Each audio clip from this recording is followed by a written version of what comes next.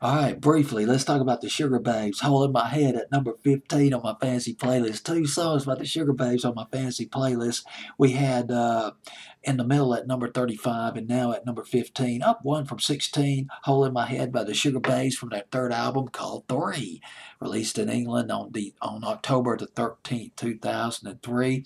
The song was written by a bunch of people. There's a lot of songs. There's like about six people who wrote on this record or got at least songwriting credits on this record. That's just, woo, man.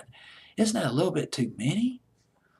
Wasn't it? It used to be that songs were written like by one or two people, but six or seven people. I mean, is it like one person writes one line, another person writes another line, another person writes another line? And I'm just getting cynical.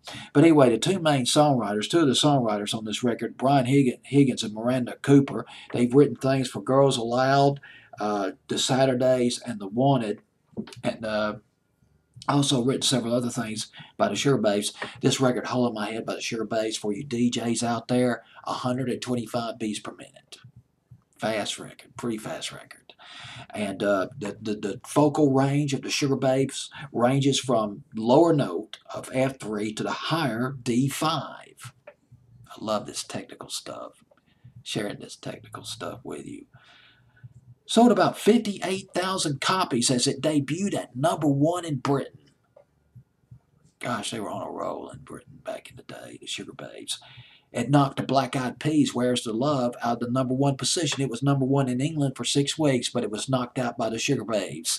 Hole in My Head. Went to number two in Norway and Ireland, number five in Austria, number three in the Netherlands, number one in Denmark. Bottom line, it was a huge hit in Europe. Not much of anything here in the States. I mean, my goodness, there's just so many songs that just don't. It just makes me want to throw in the towel and just cry all day. There just don't make great records that don't make it here in America. Went to number 96 on Billboard's Hot 100. Come on. Number one on the dance charts, though. Dance record it was. Sugababes, Hole in My Head at number 15 on my fancy playlist.